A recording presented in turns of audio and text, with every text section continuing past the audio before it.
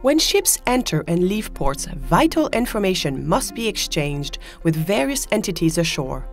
Port authorities, pilots, maritime administrations, and health authorities require information about the vessel, cargoes, dangerous goods, crew, passengers, and more for safety, security, and environmental protection reasons.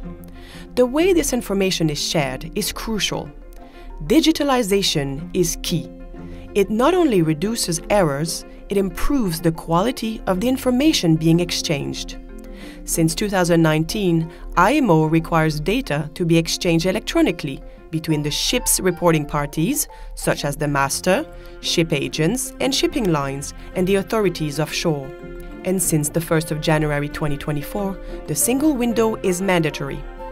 With a Maritime Single Window, data is submitted through a single portal without duplication and distributed to the correct authorities.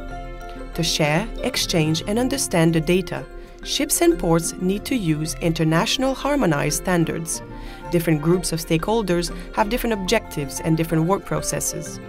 That is why IMO and the standards bodies ISO, UNECE, and WCO have agreed on an IMO dataset and an IMO reference data model known as the IMO Compendium. This is a set of standards for the submission of maritime-related data. IMO encourages all stakeholders to adopt the IMO Compendium when building digital systems in their Maritime Single Window. This will make it possible for all to communicate, because no matter which standard or system is based on, the data can be exchanged. Check IMO guidelines for help on setting up a Maritime Single Window.